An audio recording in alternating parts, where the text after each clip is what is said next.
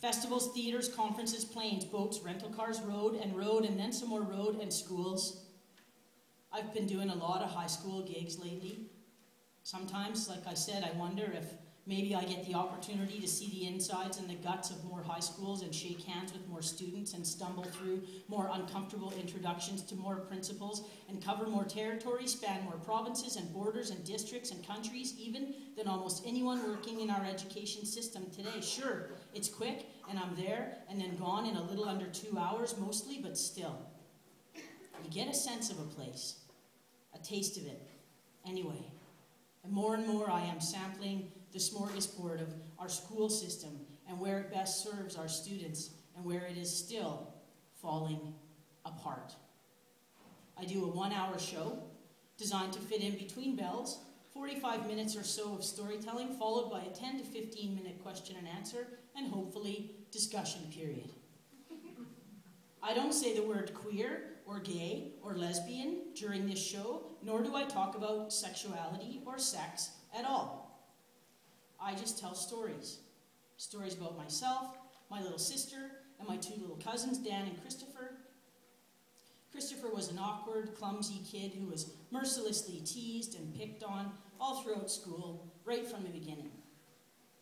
Anyway, I tell stories about the 4 of us, stuff we used to do when we were young, stupid, broke-ass, bored, small-town kid stuff.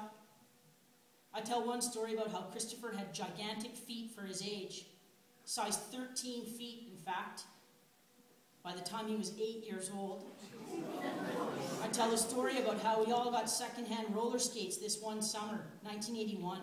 All of us except Christopher, who could not cram his gigantic clown-like feet into the cool roller skates, so we had to buy him those crappy old-fashioned kind that you had to buckle up over your own shoes. Remember those? And anyway, long story short, he wipes out and he craps his pants.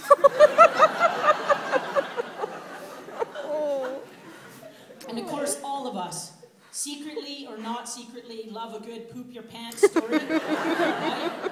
It's a classic, I believe, The Great Leveler. We all pooped our pants when we were babies and then accidentally here and there throughout our lives. And of course, every single one of us is gonna shit ourselves again at some point on our way out of this world. Unless it happens very quickly and we never saw it coming at all. So in this way, pooping yourself is one of those things that makes us all human together. Needless to say, this story goes over well with the kids, and I achieve my primary objective, which is to get them all to identify somehow with my clumsy and unlucky little cousin, to invest in him somehow, to care about him, to sympathize. Hopefully we laugh together. Then I sit back and I wait for the question, which almost always comes. Almost every show, some kid puts up their hand and asks me, "Where's Christopher now?"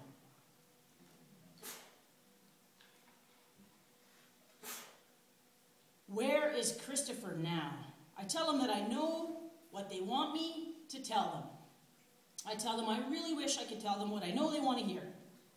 I say how much I wish I could tell them that my clumsy little cousin Christopher grew into his gigantic feet and eventually became a tall and handsome man who would one day marry a tall and handsome woman, and they would go on to have 2 tall, handsome children, and now he lives happily in a suburb somewhere, and he works at his successful and fulfilling job in the IT industry, and that they have a little brown dog and a little white picket fence, but I can't. And then I tell them, I can't tell them that because Christopher died on Christmas Eve in his 21st year of a self-inflicted gunshot wound to the head. And that is why I come into high schools. Because I want them all to know that someone cares about them. And that they have a right to access their public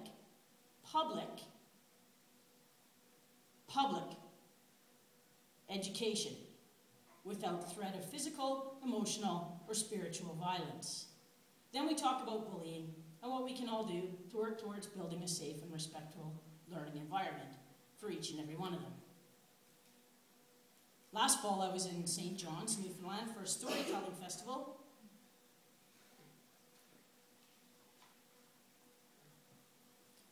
This festival has historically asked all of their performers to do a few high school gigs while they're in town.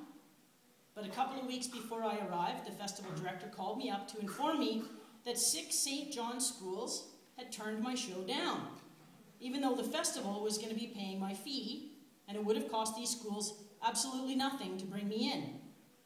And the festival director was kind of embarrassed about the whole situation. She said this had never happened to her before with any of her other storytellers. Said the principals were concerned that I might upset certain parents, that perhaps I was not appropriate somehow, and, for a high school environment. So I only did 2 school shows in St. John's last November, the only 2 schools that would have me, which, funny enough, were the Catholic school, ironically, and an alternative school for kids who had dropped out of the public school system altogether, many of whom had been bullied right out of their education, and or battled learning disabilities or other challenges. Both of those shows were amazing, full of good discussions, intelligent questions. It was a great way to spend a Thursday in St. John's, Newfoundland. But that very same Thursday night in St. John's, the unthinkable happened. One of the students from a school that had turned down my anti-bullying show took his own life. And I didn't know him. Obviously, I never got a chance to meet him. I don't know if he was gay or even if he was bullied, and now I will never know. But obviously, something was going on for him. There's no way to know if a 1-hour storytelling show and discussion might have changed this terrible outcome for this boy and his family and his friends and fellow students who will all carry his death now for the rest of their lives. And how do I know this? Because I carry my cousins. It's right here, with me right now. I don't know that my show would have changed anything. No way to know that. But what really haunts me is that I don't know that it wouldn't have helped him either, right? I send my compassion and love out to his family and classmates.